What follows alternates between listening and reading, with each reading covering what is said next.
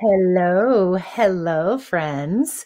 Wonderful to be back here with all of you. We're coming together for another Sama Saturday, and we are here with Dr. Barrie Sands today. Hello, Dr. Sands. Hi, everybody. Thanks for joining us. It's a pleasure to be here today on this beautiful Saturday morning. Yes, and we really love being able to have these times with all of you to share, to impart wisdom, to inspire, to help you to understand whatever our topic is, and then to be able to also answer your questions and talk amongst ourselves, right? To be able to help one another, share resources, share feedback, so that we really create a space for our Sama Dog community.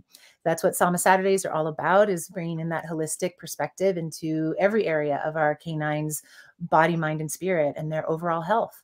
So today, our conversation, let me bring it up here, is behavioral tips, behavioral health rather, 5 top tips for canine wellness. And, and the reason we came to this conversation specifically is because, especially over the last couple of years, mental health has become critically important for all of our lives. Many of us have faced these challenges within our families. We certainly have in my family, and surely many of you can relate to that as well. And the good news is that there's more and more focus and conversation and resources that are coming out that are able to help us and provide the support that we need to get through these challenges. However, there are a few members of our family that are also being affected by these difficult times and perhaps are really struggling too, but they don't have a voice to be able to express that. So that's why we wanted to have this conversation today with Dr. Sands to help bring attention, understanding, and potential solutions to the mental health or behavioral challenges that you might be having with your dog, especially in these past couple of years.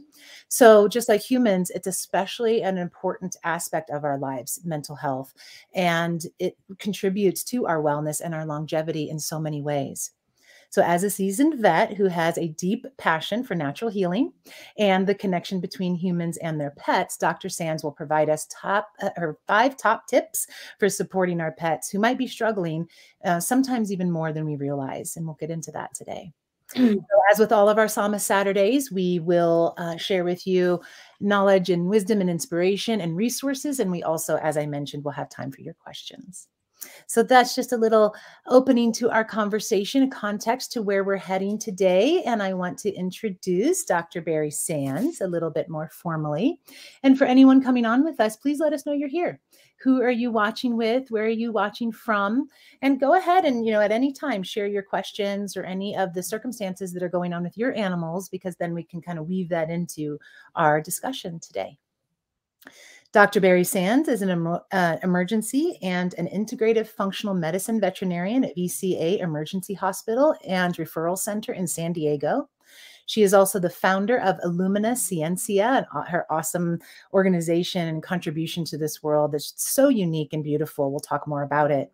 She blends the best of allopathic and holistic practices to support animal wellness and has been a veterinarian for over 30 years, emergency and critical care for 25 years, and holistic for 17.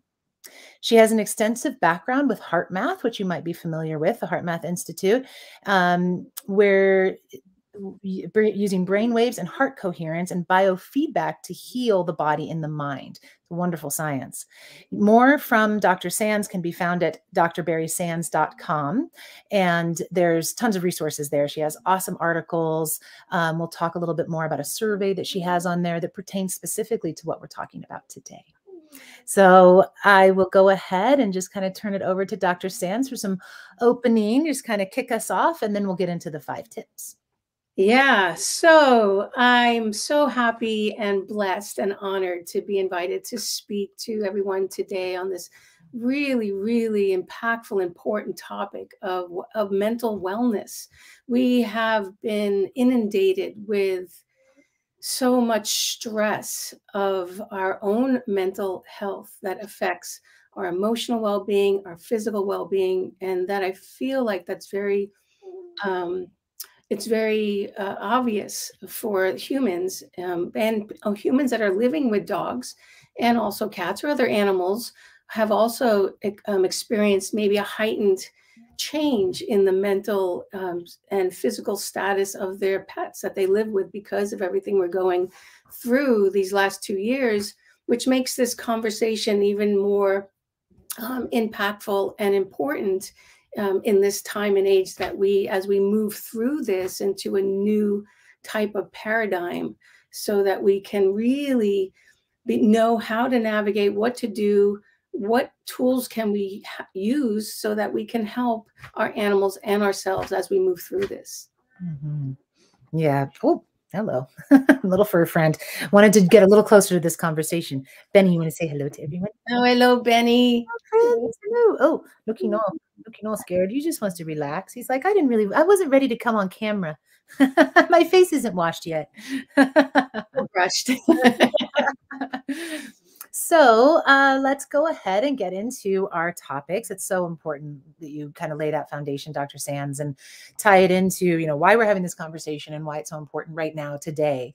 I think there's a lot that isn't known or isn't even thought about in the lives of our companion animals. And that's why we really kind of wanted to help open some minds and kind of bring some aha moments into these conversations. So our first topic is the animal-human relations, something that Dr. Sands is definitely an expert and so passionate about. We spend a lot of our time, even as friends, just talking about this. So yeah, what are your thoughts when it comes to mental health?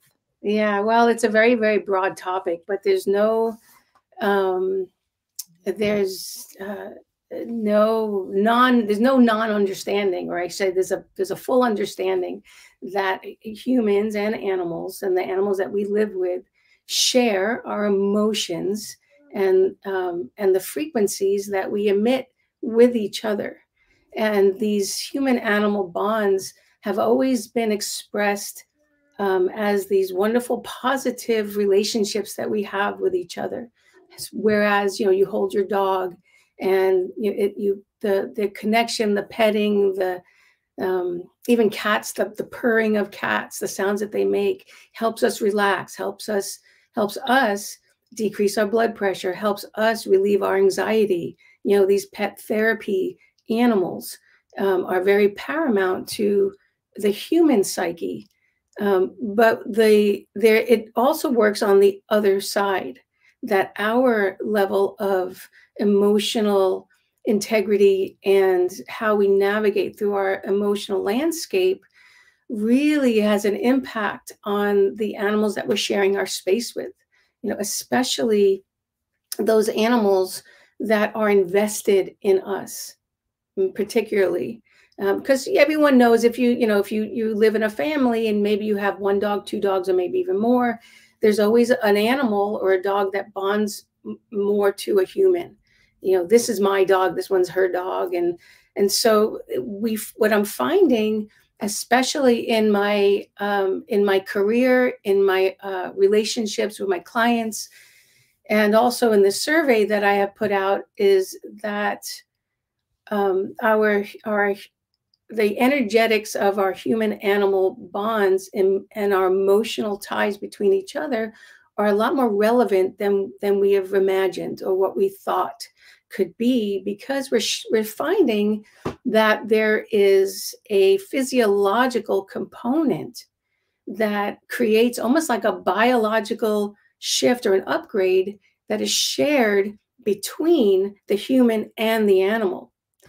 And, I say that, Amanda, is because, if you go into any veterinarian facility or a conference where there's tons of vets, and you ask them, hey, have you ever noticed that your clients have the same disease as the patients that you're treating?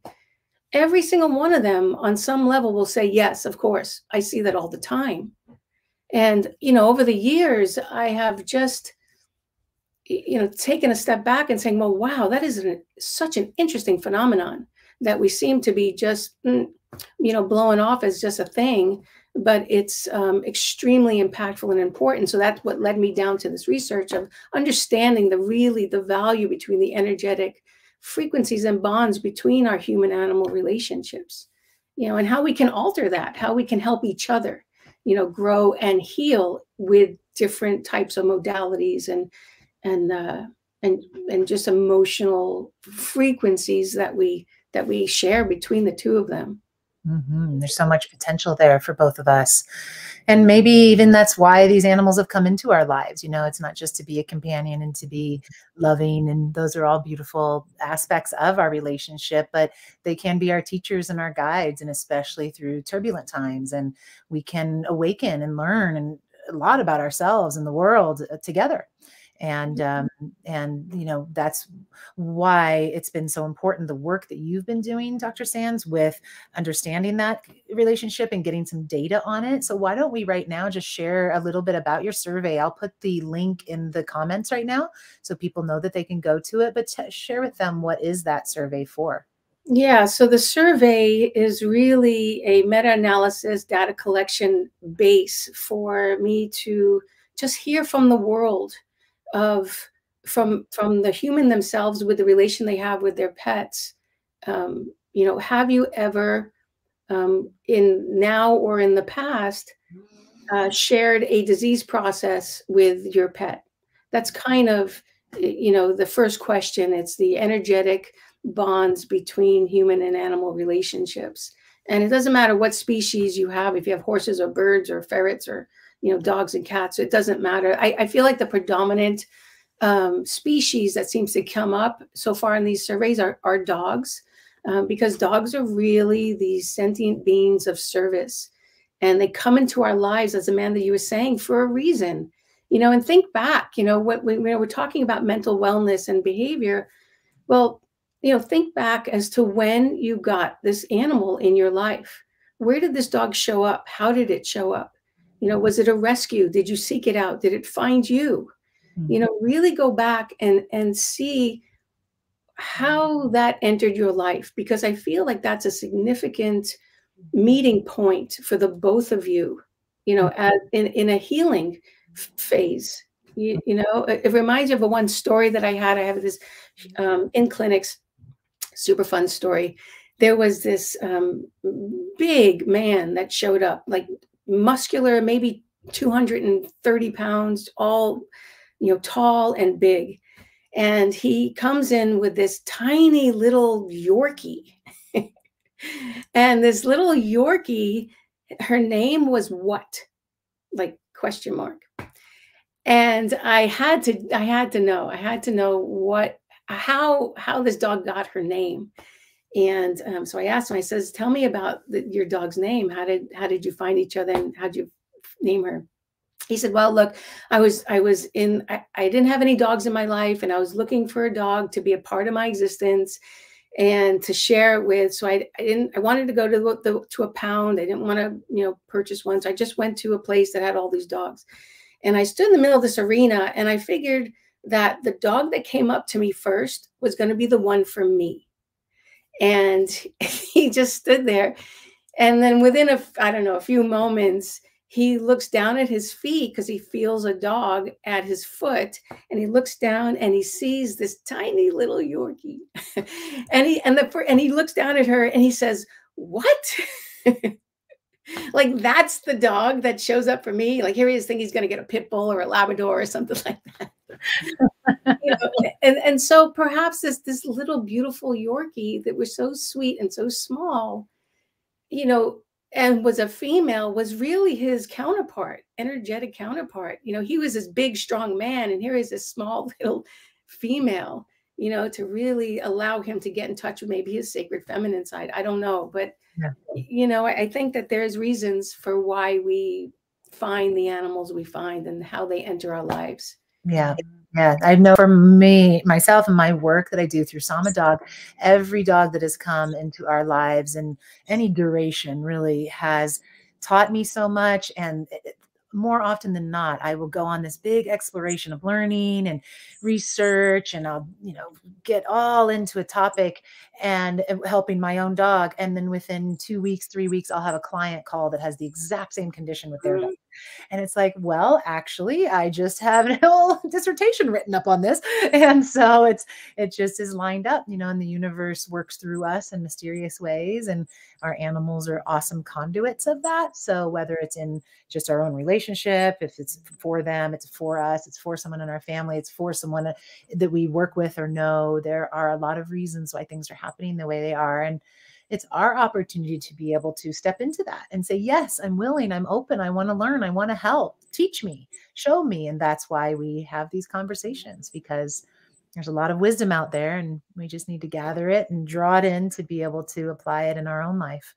Yeah, absolutely. And, when we talk about mental wellness and behavior issues, there's the challenge lies in the knowing that the behavior is a result of a lot of other things that are kind of underlying the layers of that expression Mhm. of that biology in that animal. The backlogs of how you come up with a behavior comes from, first perhaps, a thought. You have a thought which allows you to have a feeling, and the feeling or emotion creates you to have an action. And then that action creates an experience, and that experience creates the behavior. Mm. So it just kind of all circles around and through. And so it's not, it's, it's tough and challenging to deal with behavioral problems, but it's not impossible. Mhm. You just have to understand the mechanisms that got you there Mm. to help kind of peel those layers down and really, really address all of those really important points along the way that got you there in the first place. Yeah. And that's true for humans, and that's true for our animals, that share our space with us. Mhm. So I Mm. think some of these points that we're going to hit upon are really going to kind of dive into, a little bit of exploring those layers, Mhm. so that we can get a better understanding of, what am I going to do with my anxious dog, my Yeah. crazy dog, my, that kind of thing. Well, that's exactly the question that Susan wrote in, and I'm sure so many people have it. Her question, I'll just pop it up here, is that she's been home since COVID, and my pup is used to being by my side 24/7. What's the best way to help him? I've been working on his anxiety, and now he has separation anxiety. I hear that from so many people. I've even experienced it with my own dog, Violet, who, was pretty secure in herself. But I think just us all being home so much has really made a difference. Now, when I notice when we come home, she's like squealing and jumping at the door, and there's just like an intensity and a fear behind her behaviors that never was there before. So I say that I share that now so that we can kind of weave that in, because there's so many in each of the points we're going to make. There's pertinent information that can apply to a dog with separation anxiety. So if there's anything you want to comment on that now, and then at the end, we'll come back to that question again. Yeah, well, remember, that dog before COVID, pre-COVID policies, at least what I'm hearing in this question, didn't feel that way. Mhm. And so here you have a dog who understands the relationships and the dynamics, and then all of a sudden, you're home, right? Because we spend a lot of time being home, Mhm. and that was a transition for animals from hanging out without you to all of a sudden having to be with you, and that created a lot of stress for these animals being in the same situation. I mean, we saw massive amounts of physiological manifestations of stress in my clinic, usually GI related, anorexia, not eating, diarrhea, vomiting, stress related seizures, heart issues, on and on, because they were now in such close proximity to us where we're so stressed, right? Mhm. And so then they had to sort of figure out their relationship, this new relationship now that they're having. And so perhaps a lot of them have sort of found their new norm in the state that we were in, and now we're all going back to work, and now we're getting back to our lives, but now they need to re-equilibrate Yeah. that situation because they don't understand it anymore. So there's definitely ways, to have them sort of remember, and reintegrate, how they were prior, Yeah. to us. Yeah. Yeah. I just want to say, pardon me if everyone hears snoring on that end. It is this little pug that's under my desk, and I wanted to mute myself, but then I want to be able to engage. So pardon the snores. Moving on to our next tip, which is the consideration of natural instincts and tendencies. Oh yeah. So you know, I like to call this doghood, doghoodness, and embracing what these dogs are meant to do in nature, and how as humans we are being counterproductive, with their innate desires to be who they are. And I see this even in my own home, in my own experiences, where an animal, well, for one, our emotional um, anthropomorphizing, into what we feel the animal is feeling, even though the animal's not feeling it. They may they may be walking around and being anxious because they have to go to the bathroom, and we're not really tuning into that, or they want something from us, and now we're saying, oh, the dog is he's having a panic attack, or he's upset with me, or my daughter was saying, oh my, he's being so judgmental. I'm like, I don't think he's being judgmental. He's like, yeah, look, he's judging me as I'm doing this, he's judging me, and I'm like, maybe not. I don't really feel that that's an attribute of some of these dogs. Maybe he's curious, maybe he's feeling like he wants to be involved, and so we just keep putting our emotions into them, and they're going to pick up on that on some level, whether it's real or it's not real. It's going to manifest in some way.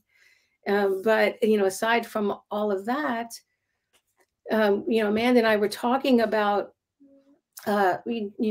allowing our dogs to be dogs. They're part of our families. We call them fur babies. Some of us have animals that are, because we don't have children, but regardless, they're still dogs, and they like to do dog things. Dogs like to get in nature. They like to, get in gross stuff. They like to roll in the dirt. They like to roll in cow patties and horse poop.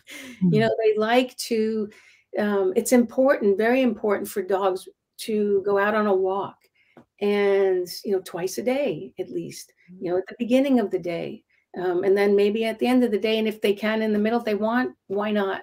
But to the physiologic importance of going out in the mornings is because of their circadian rhythms, their bodies and their hormones that are getting secreted are very in tune to the light as it comes into their retinas. And so just like us, when the sun comes up and we sense the light behind our eyelids, immediately, these cells in the back of our eyes, they're called melanoopsins, that take in the light and now are telling our brain it's time to wake up. And so things like serotonin are starting to be released, the alert, the sort of get me going, get me awake kind of hormones. And then there's a flood of stuff that starts coming into our bodies to say, okay, let's start the day.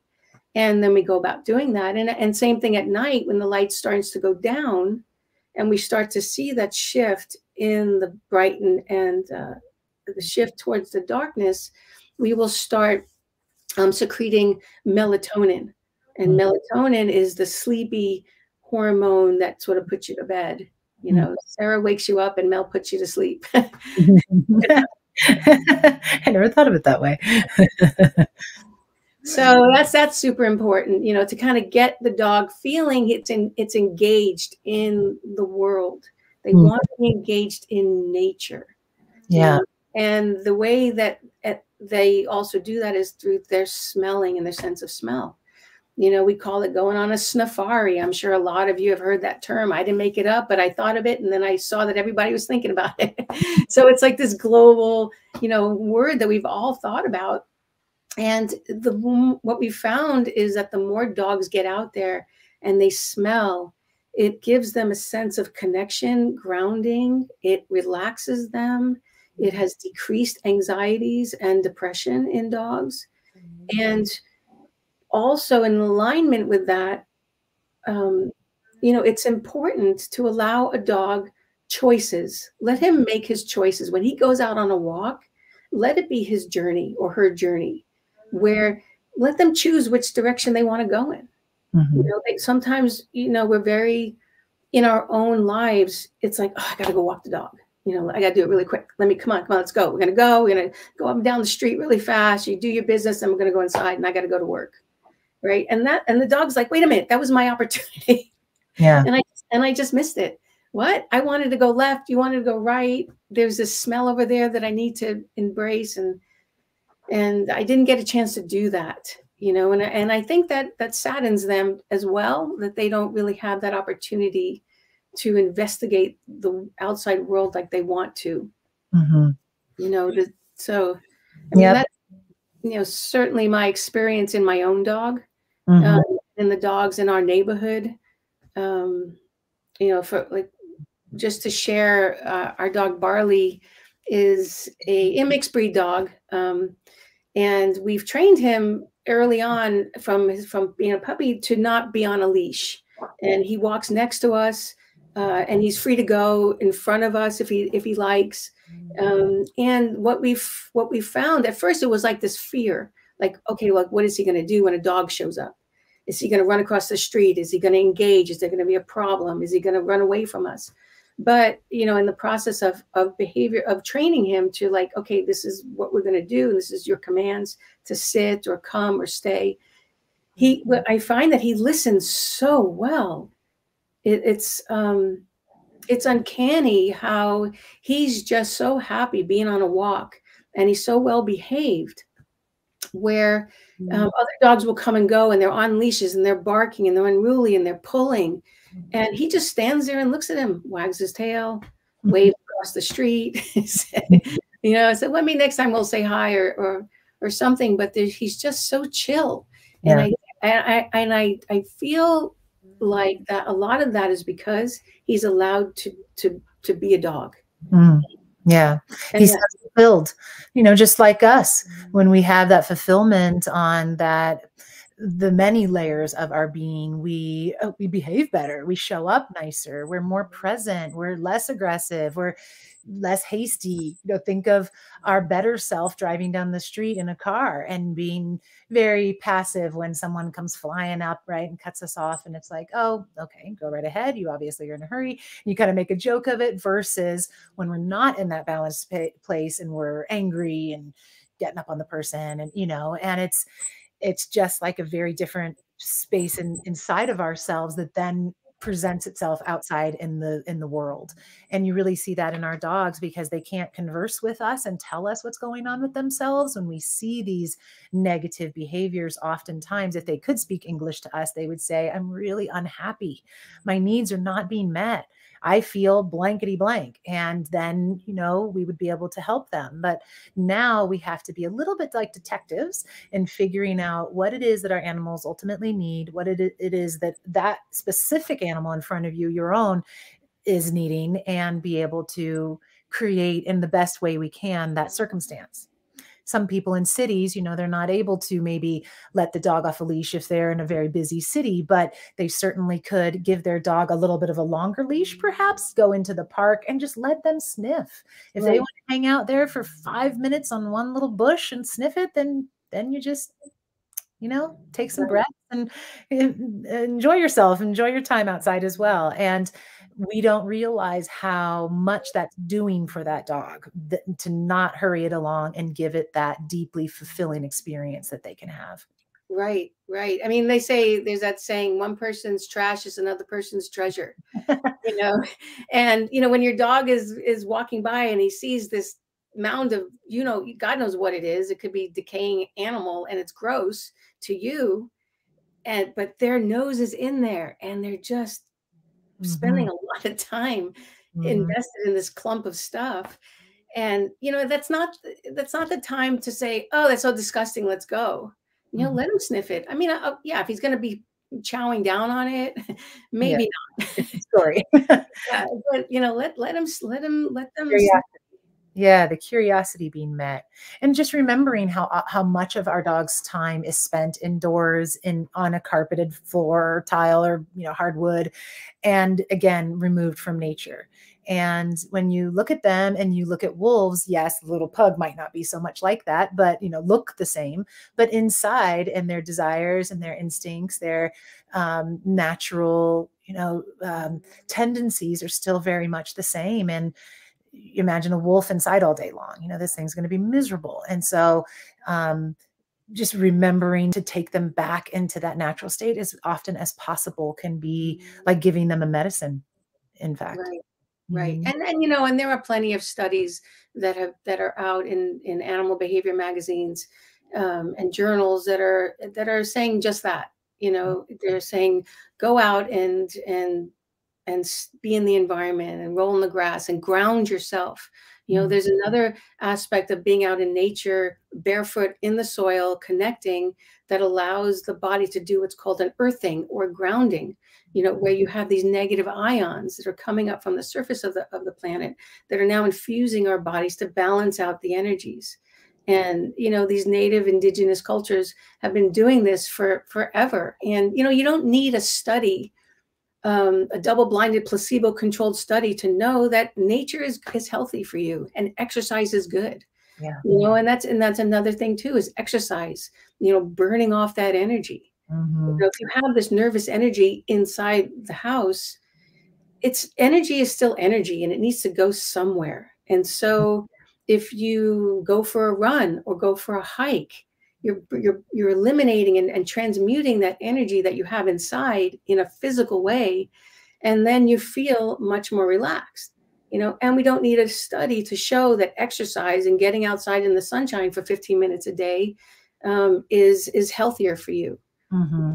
We know that to be true. I think people just like to have studies because I don't know, it validates the need to go out, Yeah. to The do same, it. the same is for our animals with exercise, right? So, Right. and so oftentimes we do have them on the leash. We go out for a relatively short walk around the block and then back into the house, and they weren't even able to stretch their legs. They weren't ever able to run through that experience, and just exhaust themselves. So you can kind of imagine that they're sort of just like cooped up, right? It's like, ah, Yeah. and yet they're so accepting that it's like, all right, I'll chill out on the couch for 8 more hours. And then that accumulates though. And so that's what you mean at the beginning by this kind of unraveling or unpeeling. Like, look at how you've gotten to where you are and slowly start to unpeel the layers that will bring you back to that natural place and back to that happy dog again. So, Right. And I think in a lot of households, I know in mine, at the end of the day, he gets these zoomies, the little doggy where he's just out of his mind, and the cats too. They'll just go through this process of burning this energy, that they have, so that because they know that we're all going to go to sleep and they're expected to go to sleep, and so they have to burn this off. So if we start thinking about, behaviors and emotions as just energy frequencies, it's easier to transmute that from that point of view. Makes sense. All right. So moving on to our next one, which is a big topic, but we'll just touch on it. I also will actually provide some additional resource here in gut health, the microbiome and the state of digestion and how that lends itself to behavior. Now, that specifically is something that not a lot of people are so familiar with. So, Dr. Sands, share with us more on that. Yeah, well, in the last probably 10 years or even less, the value of the gut microbiome and its relationship to our entire physiology, our immune system, our mental health, our entire regulatory mechanisms has been revealing itself as this paramount place of importance that we really, really need to understand and embrace. And I have to say that in animals, dogs and cats that live with us, we kind of basically have spent a lot of time not only not supporting the microbiome of the gut, but actually destroying the microbiome of the gut. And we say food is the problem, but it's also the solution, and it's the types of food. And I know that you have many other episodes that talk about, gut health and the right foods. And I'm sure the people watching this are very aware of the importance of healthy diets. But the diversity of the gut microbiome is what keeps us really in tune and in check and in connection with nature and the natural world around us.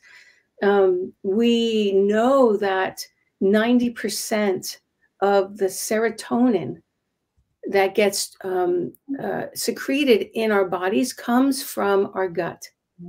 And 50% of the dopamine comes from our gut. And that is a tremendous amount of serotonin. And it will not get released if there is a imbalance of the microbiome, if there are inflammation in the gut, if the junctions of the enterocytes are loose. We call that leaky gut. If there is a poor population of bacteria, that we're not going to get those secretions of serotonin. And serotonin is the hormone, the neurotransmitter that creates that level of calm and balance. And I mean, you look at all the pharmaceuticals out there, they're called SSRI, serotonin reuptake inhibitors, right? All these pharmaceutical drugs that are coming out for antidepression and anxiety are there to balance out the levels of serotonin in your brain.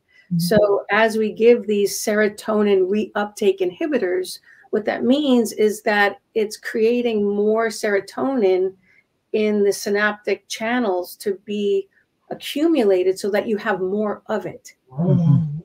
And so honestly, you could just enhance the microbiome of the gut, focus on that to create your natural serotonin process instead of taking a drug that's going to take what you already have but accumulate it more in the spaces that it's needed.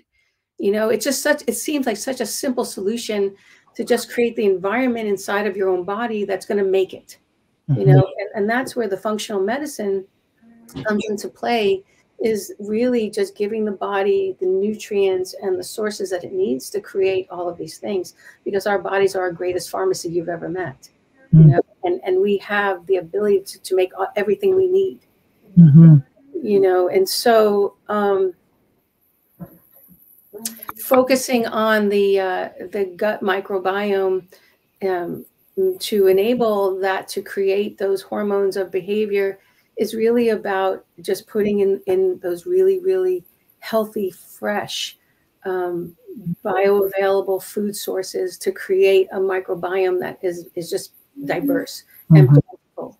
And there's lots of, we could talk about specifics and resources, that's the gist and the understanding of the importance, of that. There's, like you said, we could do a whole hour on talking about the microbiome. Yeah, there's so many ways to promote it and to help it along. I have put in a link here if anyone's interested, a conversation that we had with Dr. Kangas and Dr. Holly Dans, who's a microbiome specialist for animals. So it's very interesting, but you'll find also on our YouTube page, Samadaw's YouTube page, there's several about gut health, food, nutrition, food as medicine. So certainly a lot of resource there, but I think it's good to, most importantly, we wanted to touch high level on these 5 points. Most importantly, make sure that people know how strongly behavior ties to digestion, that ties to our microbiome and the health of it. I often will share with people that some dog trainers also, if a dog is dealing with certain behavior issues, they won't even approach the training protocols and techniques until the dog has a different diet and has been on that diet for a couple of weeks, because they know that they can only get so far, or really not far at all, without the help of the internal balance. So that's just an interesting connection to draw for those that might not be aware. And like we said, fresh food, even if you are feeding some dry kibble, adding that fresh food in, just think of dry kibble as cereal, as Cheerios, you know, or kind of processed fast food, and you cannot thrive on that. So add on top of that Cheerio all kinds of fresh fruits and veggies and acai and nuts and meats and some bone broths and, you know, all these wonderful things that you can feed them. And suddenly the Cheerios have transformed, right? And now it's fine that you're feeding the Cheerios. So it's Right. kind of an easy way to think of it, just like topping off their cereal bowl. Right. So, so Yeah. food Yeah. is awesome. Food is extremely important. And also, you know, think about things like fermented foods.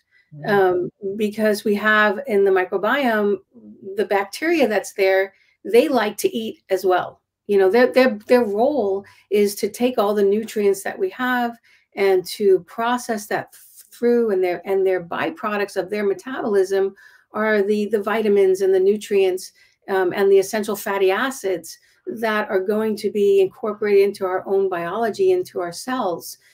But, you know, to feed these guys, you know, are the things like the fermented foods, and the prebiotics are the things that actually help nourish that microbiome. So you not only want to flourish the diversity of the microbiome by a variety of fresh foods, you know, lots of things with fiber in it, and meats, and you know, certain grains, and to also feed them, and, you know, things, fermented foods, you know, fermented goat milk is a wonderful, wonderful way to get some nutrients and prebiotics into a gut that doesn't have anything in it. You know, so I agree with you. Absolutely. You can't, you really, and a lot of people necessarily don't want to hear this, because there's work involved. There's a learning curve, and there's an education and an acceptance to know that, okay, I can't just, you know, dump a cup of kibble in a bowl and call it a day. You know, I mean, you can do that up until a certain point, but things are going to break down. And then honestly, the question at the end of the day is it working? Yeah. You know, it may be you're doing that. Maybe you're pouring in kibble, and that's the only thing your dog has been eating for all of its life, and everything seems fine. You know, he doesn't have a behavior issue. He doesn't have any GI stuff. He doesn't have any, you know, ailments that you know of. And, you know, maybe you're one of the lucky ones that somehow the dog was able to thrive on that. But really, it's not meant to thrive. It's just meant to create an ability to survive. Yeah. You know, so big difference there. And I just know that people in this community, people that are staying on to watch and learn about this, they're open, they want the best for their animals. And so that's why we're here to help and give all those suggestions and resources. You can also meet individually, you know, one-to-one with either Barrie or myself around food, and we can help you customize it specifically for your animal too, and what their unique needs are based on breed, or in my case, your dosha, their mind body type, or whatever circumstances you have. If they have anxiety, there's ways to feed. So, you know, there's a lot of resource, and just let us know, reach out, don't hesitate if you need some more help with that. But we are going to move on to point number 4, which is trainers and other resources and practitioners. Yeah. So, yeah. Well, you know, I'm gonna let Amanda kind of, you know, really touch upon all of those resources. But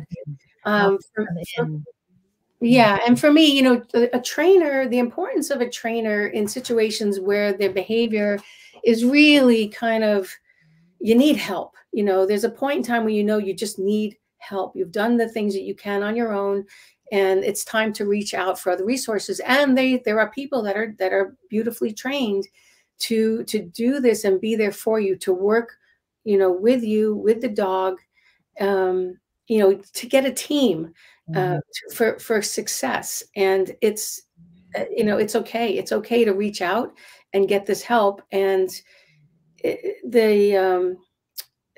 sometimes the problem lies in is who you reach out to, you know, and is this person going to make things worse, or it's going to make things better? And, you know, there are definitely trainers they're not all the same, you know, and there are the whole mentality of negative reinforcement type of training has really surfaced, where we know that that's a completely counterproductive way of training any animal. All it does is create levels of new and different levels of fear. And so you don't want an animal that listens to you because they're afraid. of you or afraid of consequences, because that just sets up a whole other neurochemistry mechanism in their brain to create a fear-based sort of, mental wellness or mental state of being. And so positive reinforcements trainings is really the way to go. And just like with anybody, you do a good job, yay, you did a good job, you're going to be more apt to do it again. Yeah. Yeah. And in some of these more extensive cases of behavior issues that we're having with our dogs, like say extreme separation anxiety, which some of our viewers might be dealing with right now, or aggressive or super reactive, or has had a bite in the house or something like that, you really want to work with someone that is positive reinforcement training with behavior modification. There are specialties in dog training. Not all are the same, as Dr. Sands said. And I'm going to put in a resource right now that was given to us by a wonderful trainer that we know and we've had on many times and is a good friend, Christine. And she has, her company is on the tip of my tongue. The Puppy Care Company. I will put her link in also. But this is a resource that she gave to us. She's based in San Diego, but this is a resource that you can find a positive reinforcement trainer who specializes in behavioral modification. And these individuals have obviously very specific knowledge of how to work with our dogs in a more advanced way. And that's really who we want to reach out to. And when we do reach out, make sure that they've dealt with dogs like yours, maybe multiple times. They've been training for many years, that this is not something new or different to them, but something that, is an old hat, and they'll be able to just come in and really support you in your specific situation better. Right, right. And I'm assuming that a lot of these trainers are also, going to be very invested in not only the dog, but the relationship that you have with the dog, how you show up as a person with the dog and in the environment that the dog lives in, because it's multimodal, and you don't, like I said, it's a team, it's a working together from all these different levels, and the from the environment that the animal lives in, to the smells that are in the house, to the toxins that are in the house, to the emotions that are flying through, the dynamics of the family, the relationship you have with the dog, and you're adding another person into the mix that's going to help. But it's, I know of stories where the dog does really good with the trainer. Like, oh yeah, for me, he does all this stuff. And then as soon as the trainer's gone and the dog is in the environment, all of that just happened is gone. Yeah. And it's like, what happened? Where did that go? Yeah. Why is my dog so good with you and is unruly with me? Because there's an integration, and there's an allowance, and it's a process. Yep.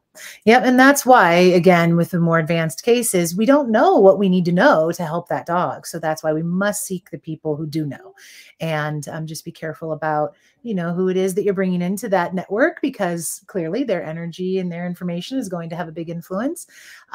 So as I said, we put that link there for you to find behavior specialist type of trainers. And then Christine Young, who I mentioned, here's her link, the Puppy Care Company. She has also on a free guide right there on her main page that you can download, and it's for enrichment. So when we were talking about, giving our dogs the sniffari or things to do, or like mental stimulation in addition to good food, it's just as important. And this download will help you get a lot of resources for that and ideas. It's great. Yeah, yeah. And canine enrichment, keep in mind that every breed is a little bit different to what they are intellectually driven to do, what they need, what kind of stimulation. There's a whole, plethora of information out there that talks about, how much stimulation does my Chihuahua need as compared to my Belgian Malinois. It's very different. And when you kind of consider the hardwiring sort of behavior of the individual breed, and then sort of try to incorporate that into its life, you'll find that there's less anxiety, because anxiety it's always a sideways energetic manifestation of something else that we're not addressing. You know, whether they need to be mentally stimulated.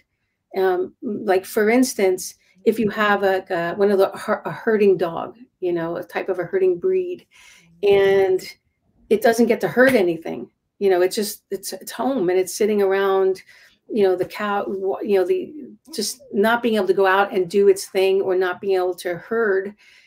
That energy that it has is going to get sideways manifested and say maybe it's going to chew up the couch and it's going to herd all the pieces together and create something that it needs, you know, to focus on. So it's the physical energy of the dog that needs to be expended, and it's also the mental energy of the dog that needs to be expended. And it doesn't have to be work. It could be, you know, play. You just have to, you know, creative and understand, you know, those different things, and through these resources, and, you know, I'm sure there's lots of fun ways that we can enrich them. Yes. Yeah. And better understand them. Something before we move on to our fifth point, I want to share resources for animal communicators, because sometimes we just simply can't understand what's going on with the animal, or there's something that has happened that we're not even aware of, or, you know, their whole world is just as vibrant as ours. And so getting in there is sometimes challenging, and animal communicators, good ones, can help you with this. And so I've come across a few good ones on my way, and I wanted to share their links with you. I'll do that now, so you have some additional resources. But, you know that each of us can tune in on that subtle frequency and be able to have a conversation with our animals, you know, with intention, with clarity, with images, with feelings, and be able to better understand them. But if you need some additional tools, utilize one of these people. Not to mention, it's really fun actually to work through the animal communicator. It's really interesting to hear, you know, your dog's perspective and what they like most, and, you know, all the funny things that kind of come out of the sessions. Yeah, I've had one of my clients came to mind. She went to see a communicator, and when she came back to give me some feedback about what she, you know, what they talked about, she said, I said, what did your dog say? You know, what did she say? And she says, well, she said she really likes coming here to see you, which was me, because she gets to lay on this nice, cool floor as you make her feel better. That's sweet. So I was like, oh, that's so sweet. But I, you know, I agree with you, Amanda. We all have the ability to communicate with our animals. And the way you do that is, you know, just briefly, is just getting out of your head, sinking down into the heart, in the heart space. Our communication between our animals is always heart to heart. It's that emotional frequency of love, compassion, care, kindness, appreciation. And when we get into that space and create the imagery around what it is that we may want to achieve, animals will see the imagery. You know, I can't tell you how they do that, but they respond to imagery. And even if it's perhaps, you know, to address the little dogs that are so anxious, separation anxiety, you know, before you leave, take a minute, you know, or two to with your animal, to go into your heart space, to you know, connect with them on that more kind of heart to heart level, and allow them to know that it's okay, you're safe. And imagine yourself, you know, show them the imagery of you getting up and leaving, and, you know, perhaps going about your day, but also coming back into the house. And so that they know that there's a going, but there's also a coming, and it's all going to be, you know, fine. And so tune into that on an energetic level, and just see, you know, like you said, if it's fun to see, you know, what can happen. What comes through. Here's a question that we can discuss real quick: is, if a dog is anxious on walks, do you think it's better to give choice, or should I be a confident leader? My pup is very hesitant sometimes, and I allow him choice, but I keep hearing to be more assertive. Well, Susan, when I read that, and of course we want to hear from Barrie too, that I just thought you can do both. You know, the idea is both, like freedom, but also like guidance. You know, you want them to look to you, to know that you've got their back, so that they can then be safe to go sniff that bush, because my pack is here with me, even if it's just the two of you. My pack is here. I'm protected. I'm safe. I'm connected. And I'm going to also have some freedom now. It's when there is that fear or uncertainty for most animals that they tend to act out. So that stability that you're providing them and your grounded leadership that allows for freedom is what they're looking for. So I would say it's a combination of both. Yeah, yeah, I agree with that, Amanda. You know, the understanding when an animal comes into our lives is that we're already the alpha. You know, we're the one that's in charge. We're the one that feeds. We're the one that dictates the timing of things. And so they look to us for their experiences. And so we're already kind of a leader role. And it's important to, you know, to sort of be you know, the kingly, queenly leader of this, where you are the guidance and the support and the rock of, you know, behind the, you know, the foundation of the experience, so that they know that it gives them the strength to be the confident, you know, dog that they can be, knowing that you got their back. You know, and that's just like in kids. You know, when there's these kids that are clinging to their moms and they're so afraid of the world, they become very, some of them are very shy and timid and introverted and don't feel comfortable, you know, going out and experiencing. However, if you just teach them the safe that, yeah, this is, you know, this is the environment. I got you. Ride your bike. I'm going to let go. I'm going to let go, but you got this, you know, and if you fall, I will be there to catch you. But so, yeah, definitely allow him to make his choice, but be there to support him. Yeah. He knows you're a leader. He already knows you're a leader, and he's looking to you for confidence. Yeah. It's great. And Rebecca, I read through yours. She was just sharing that she has a Jack Russell that's getting older. So she wants to give him some time off leash, but he's now with his inability to hear it's not working so well. So Rebecca, I would just say, just get a longer leash. He needs to stay on a leash because it's going to be unsafe otherwise as he gets older, but just get a longer leash. And then he has a little more freedom and then a little more independence through that. Yeah, or maybe, you know, I don't know how many places have these little dog parks, but, you know, to go to a little dog park and just let them go.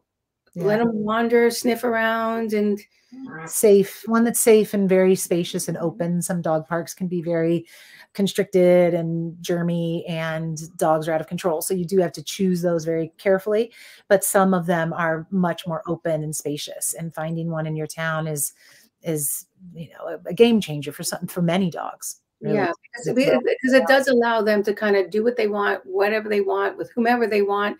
And, you know, certainly be mindful of who's showing up, you know, to the park, and if there's bullies or big dogs or whatever. But, you know, the dynamics will work themselves out.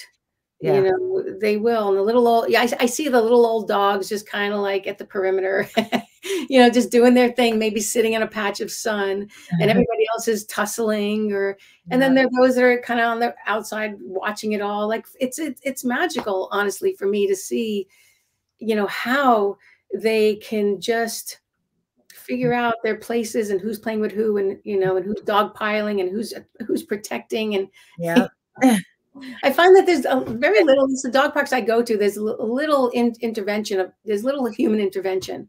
You know, somehow, you know, maybe there's one unruly one, you know, that has to get, you know, yanked out of the pile. But that's like the kid in the pool who goes around biting everybody. You know, what happens? Like, no, there's no biting, and you need to leave the pool. Did you see Benny? Look at him. He's resting his head on the. Okay, our last topic, our last tip is tools and therapies. And there's certainly a lot to say under this, because there's a plethora of, you know, everything from supplements and herbs to essential oils and flower essences to, you know, training techniques like thunder shirts for fearful dogs. And there's a ton to say. Again, we have talked about a lot of this in other conversations and other Sama Saturdays. So there's resources there. But what we really wanted to really just kind of touch on, and then the question I had for Dr. Sands was, in some cases with some canines especially, when do medicines like pharmaceuticals come in? Like, how do you know when to even approach something like that? How do you get it? How do you know what's the theory in using pharmaceutical behavioral modification drugs for dogs? So, talk to us about this very wide topic, Dr. Sands, but spending a little time in the pharmaceutical department. Yeah. Well, like you said, there's a lot of things to do. There's a lot of tools in that toolbox. And it's certainly important to implement, all of those things concurrently, because everything has its own little pathway into the collective. It's like that soup, that wellness soup. There's all these little ingredients, that are implemented that have its own purpose. And in pharmaceuticals, I feel from a lot of people that I listen to, get a little bit of a bad rap, because it's like an like, I'm not gonna put any drugs in my dog, or it's like, I'm only gonna put drugs in my dog. So there's this duality or polarity around the use of these, and really to demystify the benefit of pharmaceuticals is that pharmaceuticals were designed, just like most Western conventional medicine, to hit hard and fast. And the beauty of that is when you are in this kind of manic, wound up state that you just can't get a handle on. Sometimes it's very beneficial to take that pill, that pharmaceutical, so that it, within the allotted time it takes to take, maybe, 15, 20 minutes is the onset, of most oral medications, to allow the body just to relax and get out of that panic state, so that now you can start implementing other tools and therapies. We've used, in my setting in the ER, there's a lot of, sometimes there are these animals that are just, they're very anxious being in the environment that they're in, and maybe some of them need to be hospitalized. Sometimes we have these dogs that say eat a toxin. They ate a bunch of grapes, and we're worried that they may go into kidney failure, so they're hospitalized on treatments, but they don't feel sick because they're not sick yet. It's more preventative. Let's prevent this horrible potential problem to happen if you've ingested like a ton of grapes or raisins, and they may just be super anxious just being in the cage, because they don't know why they're there. They feel fine. And we will give them a dose of a pharmaceutical, say, such as trazodone, and give them a dose of that. And then you'll see them just kind of, they just start to relax, and now they're chill, and now they're looking around. And me being who I am in the ER, I'm sitting there spraying flower essences around and putting rose and lavender on their faces and doing all these other things, and I'm walking over and doing some heart to heart communications to them, but they're still in this very animated environment of the hospital. And if we were in a doc room together with pretty music on, maybe that would be helpful. But when you're in the fight or flight mode and that high stress response, sometimes it's very beneficial and necessary, to use those drugs. So, I think in the cases of these dogs that are just hyper aggressive or anxious, or, it's okay, to give them a dose, and let them get off of that wind up, that sort of psychotic wind up moment, and then start implementing other things as their bodies are resetting. Because remember, trazodone is one of those serotonin reuptake inhibitors. That's what it's doing. It's allowing more serotonin in your brain to be available for you, so that you can have those calming moments. Mm-hmm. And we know that we could do that through our gut brain, mechanisms as well. Mm-hmm. So I'm hearing you say that pharmaceuticals can be useful in acute situations or when an animal is particularly heightened, reactive, fearful. what about medications that over time, they're going to be taken daily for some period? I know what we had spoken about before offline was for a short amount of time. That might be let's just call it Band-Aid that's needed, the support tool that's needed, but with the intention to slowly get them off of that, utilizing all of these other tools and all of these other ways in which we can help better understand them. Is that a good approach to take? Well, I don't think it's a necessarily wrong approach to take. We have to understand that I hear a lot of people saying, and they even say that this is what their vets told them, is that they need to be on these drugs constantly because it has this cumulative effect that is necessary to build up to the response. And, for most pharmaceuticals, that's not 100% correct, because each of these individual drugs that you take into your body, there's a pharmacokinetic that it goes through, like how the pill interacts with your own biology and your own pharmacy, where there's you take it, it gets absorbed into the bloodstream, you have the effect, and then you may have a peak effect at a certain point in time, and then it starts metabolizing itself down. So maybe a lot of these drugs we're supposed to give them like every 12 hours. So by the time the 12 hours has passed, that drug has essentially been metabolized out of your system so that you need to take another pill, right? And so if there was this cumulative effect, which was saying the more I take, the more my body builds it, well, then a rational assumption around that would be, well, if I'm taking it all this time, I should be able to stop because it's already in my system, right? But that's not the case. And so I always really tell my clients on any pharmaceuticals, unless we're dealing with, say, the use of an antibiotic as for an important infection to clear that, you really should take it for the course. But the drugs like these anti-anxiety drugs or anti-inflammatories or even pain relieving drugs, take them as needed. When you're and don't give them the dose.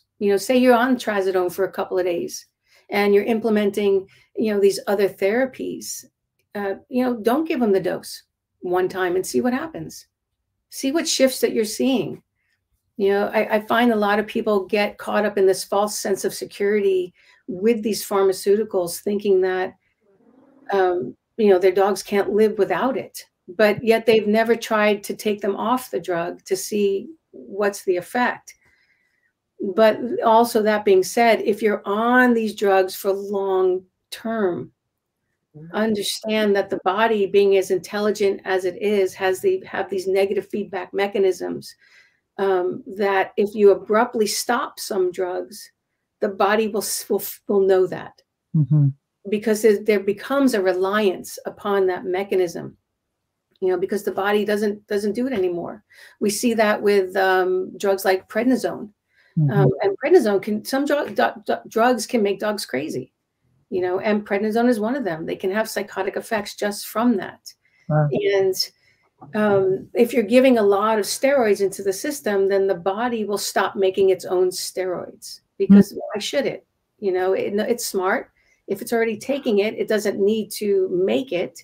And so you theoretically and honestly shouldn't stop cold turkey prednisone if you're on it for a long time, because you're going to go into a crisis where your body doesn't have enough of that cortisone, to show up.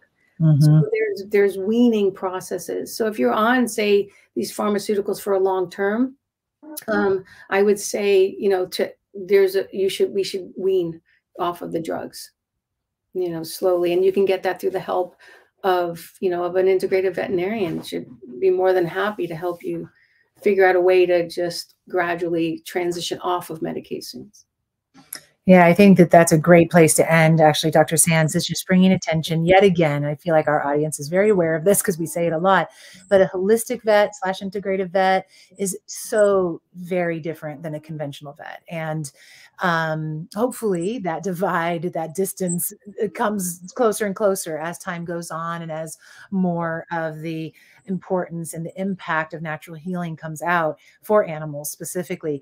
But in the meantime, your conventional vet is going to give you very different guidance than your integrative will. So even if it's just for this situation, and when your dog needs its nails clipped or something, you're going to your local vet. But in these more advanced, more system-wide, more impactful, when you start bringing in pharmaceuticals, make sure that you do have a vet, even if you have to drive an hour and a half and have that session, or, good thing now, a lot of it's available online, but having that resource is key to the success of and the health of our animals. So Yeah. that's an amazing, the most important resource we can leave you with, really. Yeah. And I have on my website, if you are interested in a consultation, with telemedicine consultation, we can certainly arrange that. You just, click on the link for a consultation. Yeah. We can do that. Yeah. And on many different levels, it could be a full one, a little one, whatever you need. I feel like in this day and age, resources are important, and I just find that people just they want solutions, and they're ready for changes, and they just need to know how to do that, and who can I trust, and who can I talk to, and build up my team, because we all want to feel good, I think, and we want our dogs to feel good, and we don't want to be anxious about our dogs being anxious. That's just this cycle that we're going through. And so really it's a group effort, of the person, the environment, the food, all these other things, nature, embracing that, and kind of, encompassing all of that, to understand that there's no linear relationship, especially when it comes to behavior. Really multimodal, and just to, embrace, as you said, your clients are very invested, in doing those things. And sometimes the last straw around all of this is looking at yourself and going in, because I have met many clients who are already implementing a lot of this, the dietary changes and the supplements and the aromatherapies and the herbs and whatever it is, and yet it's still not working. And so then that last piece of the puzzle sometimes is yourself, and how you're feeling, and what energies you're putting out into that relationship.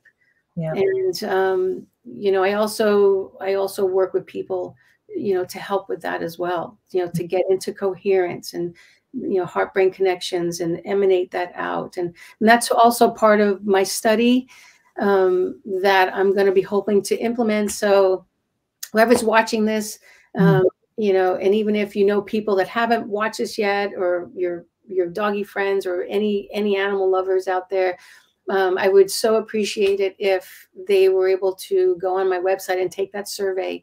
You do get a free download of the 10 optimum ways for pet health, and human wellness as well. And I think I have some resources as well of what we talked about on the website about stress and de-stressing, just really understanding those mechanisms. Fantastic. Thank you so much, Dr. Sands. I know this is a huge topic. It's an enormous part of our lives and our animals' lives. And yet just having conversation, again, getting to kind of understand where we're going and what's possible, I hope is very helpful for our audience. Ella says here, nice, your one energy. I work also with the owner, and behavior and energy, very nice, so important. Yeah, Ella is in the Netherlands working in this way. Thank you, Ella. Thank you for what you do. Yes, yes. And thank you, Dr. Sands. As we shared, there's so many resources on her site. There it is right there, drbarriesands.com. You can find everything that you're looking for, and many resources on samadog.com, of course. Meditation with our pets is something that, as speaking of the animals and the humans together, is something very helpful. So I have lots and lots of options for guided meditations. So, don't hesitate to let us know, everyone that's listening to this. Like, we are here for you as your resources. So if you have questions, don't hesitate, reach out. And we look forward to seeing you next time. Thank you again, Dr. Sands. And You're welcome. And we will talk with you all soon. See you next on a Saturday. Thank you. Bye for now, everyone.